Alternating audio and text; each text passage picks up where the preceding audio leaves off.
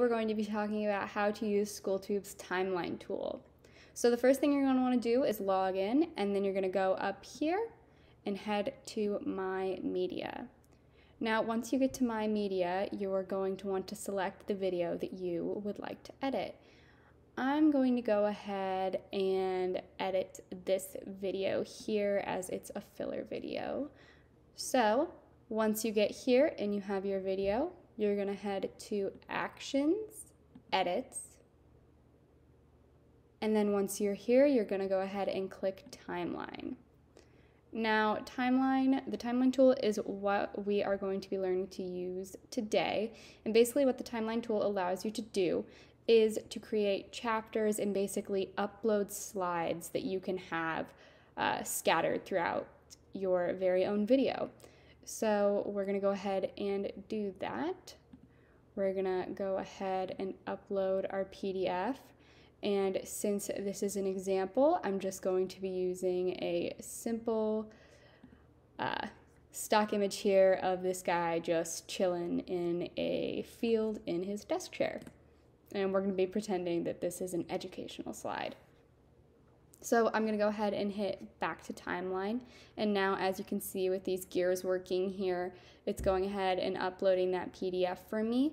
And once it is loaded, it is going to appear on this timeline here, which spans for the whole length of the video. And I'm going to be able to choose when I want the slide to show up, where I want it to show up, and all that good stuff. So, as we can tell, I now have uploaded my PDF that's hanging out in my corner here. And I can choose to resize it how I want. I can choose to have it be split screen. I can make it disappear. And there we go, we'll bring it back.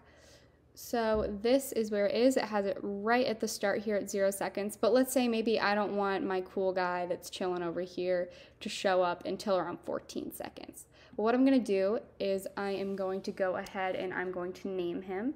So let's name him Chill Guy. And we can add a description for him. We're going to say chill guy in a field. And let's see. Let's have him show up at 14. Oh, 24, my bad, 14. And then we're gonna go ahead and hit save. So now my chill guy in a field is saved, and he is gonna pop up at 14 seconds, as you can see right here. We're gonna go ahead and we're gonna hit view in player.